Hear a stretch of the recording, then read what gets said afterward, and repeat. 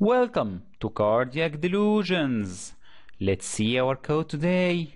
There is no need for resting ECG in a patient who is complaining with effort angina while he is off chest pain. Is that true or false? Chronic coronary syndrome is a specific subtype of the whole of coronary artery disease that deals mostly with the patients complaining of effort angina, so it is different from acute coronary syndrome, either non-ST elevation or STEMI, and it has a separate guidelines released by the ASC in 2019 to describe the investigations and the management protocols for them. So it may seem logical that I usually order the ECG for any patient with chronic coronary syndrome while he is having the chest pain. But the question that forces itself upon my mind: why should I order an ECG while the patient is chest pain free at rest? The logical question should be, what do you expect to find in an ECG of a patient with chronic coronary syndrome? In most of the cases it would be normal ECG, that's what I expect. But it may show other abnormalities that sometimes may alter my management plan. I may see pathological Q waves in the resting ECG, I may see Valencia sign, I may see left bundle branch block, or I may see poor R wave progression. When I detect pathological Q waves in resting ECG, I may ask myself, why didn't the patient mention that he had history of an episode of chest pain at rest that may suggest myocardial infarction? The problem is that sometimes the MI may be silent, as in patients with diabetes due to autonomic neuropathy, or may be unrecognized, that the patient doesn't remember that he had significant chest pain and that's why he didn't tell you this, and just he is coming now because of chest pain on exertion. In the fourth universal definition of myocardial infarction released in 2018, the ECG changes associated with prior MI in absence of LVH or left bundle branch block include any Q wave in lead V2 or V3 more than 20 milliseconds, or QS complex in lead V2 or V3, or Q wave more than or equal 30 milliseconds and more than or equal 1 millimeter depth, or QS complex in any two contiguous leads of 1 EVL, inferior leads, or from V1 to V6, or R wave more than 40 milliseconds in V1 and V2,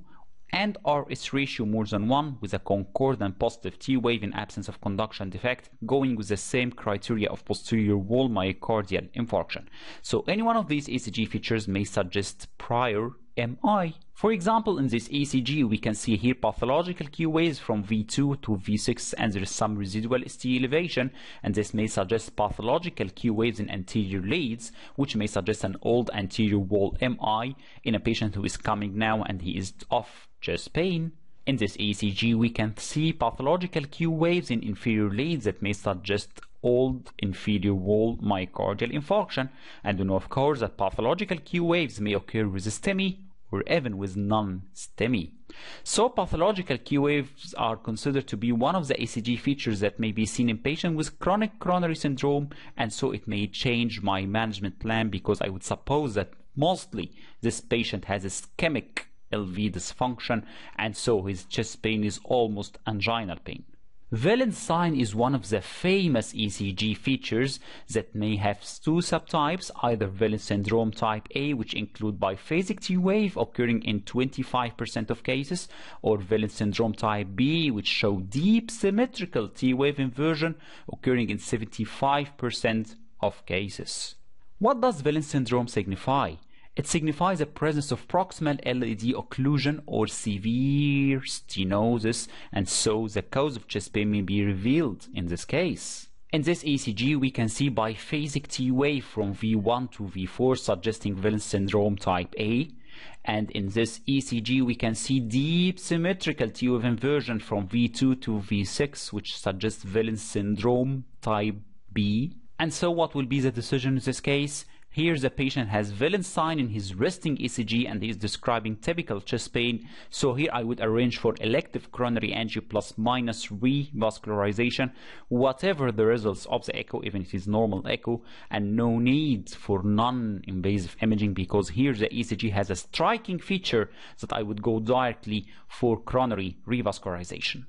What about left bundle branch block? In most of the cases it is chronic chronic left bundle that may suggest the presence of structural heart disease, for example, LV systolic dysfunction or LV infiltrative disease like amyloidosis, for example, or it may suggest old myocardial infarction. This raises suspicion, of course, of LV dysfunction, and so when a patient is presenting with chest pain, I would suppose that most probably he is having ischemic heart disease, and so his chest pain is mostly anginal, and so this may alter the management plan that I don't need to do stress imaging, because here I have a frank feature of abnormal ECG, and mostly I would have an abnormal echo. Like in this example, I have here left bundle branch block, and if I apply the Scarboza criteria, mostly this left bundle is chronic left bundle, and so I suspect structural heart disease, and so ECG and echo would be enough to diagnose chronic coronary syndrome, and this patient is having anginal pain in most of the cases. When we say poor R-wave progression in ECG, we mean that there is delayed transition zone till V5 or V6.